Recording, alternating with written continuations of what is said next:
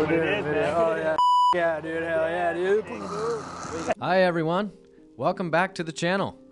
Last episode, we walked through Vancouver, Washington's new waterfront, and today, I'm going to take you through my favorite spots in uptown, downtown. We begin today in front of the many murals that you can find on an art walk downtown. You can find more information and locations by checking out the Clark County Mural Society on Facebook. There are more than 24 murals, and many of them depict the city's rich history, from the beginnings of the city and its first indigenous communities to the commemoration of the Vancouver Fire Department's 150th birthday. Bow, bow, bow, bow.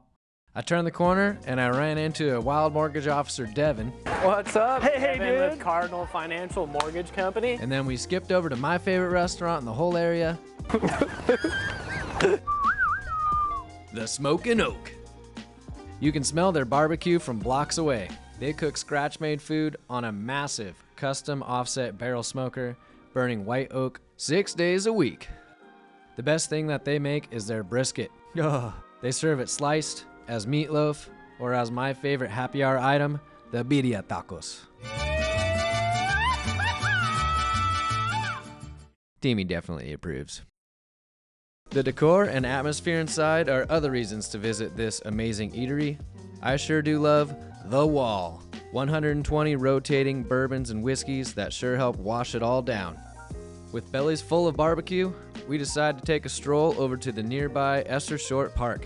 Established in 1853, it is the oldest public square in the state of Washington. Its 5 beautiful acres are filled with art, large evergreen trees, an amphitheater, a fountain, rose gardens, and a playground.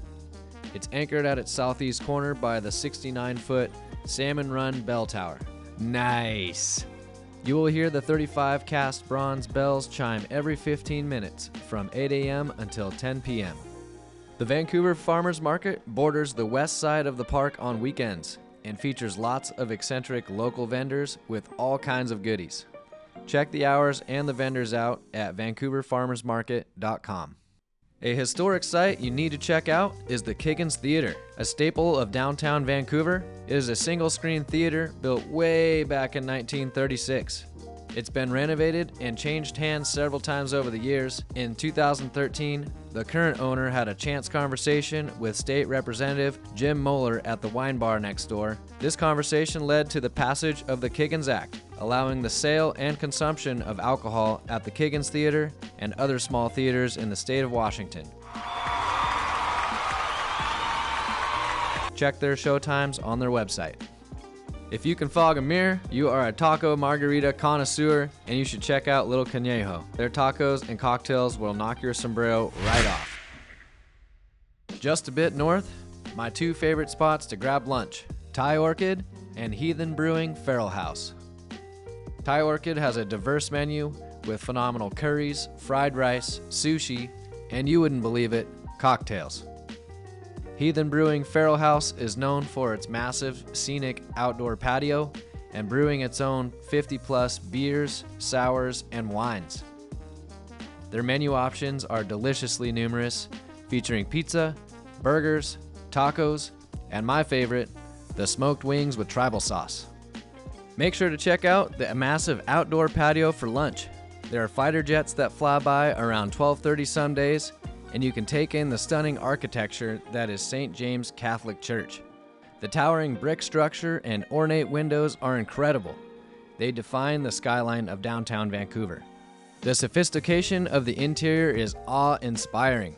Tours are offered on the last Saturday of each month.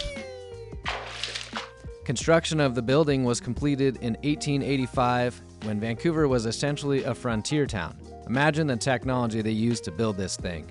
Which brings us to our next video, where we'll talk about Fort Vancouver, Officers Row, and the Covington House. These foundational locations are cornerstones of Vancouver's rich history. Make sure to like, subscribe, and let me know in the comments if you know of any other locations that you want me to go over. I'll see you in the next video. Bye for now.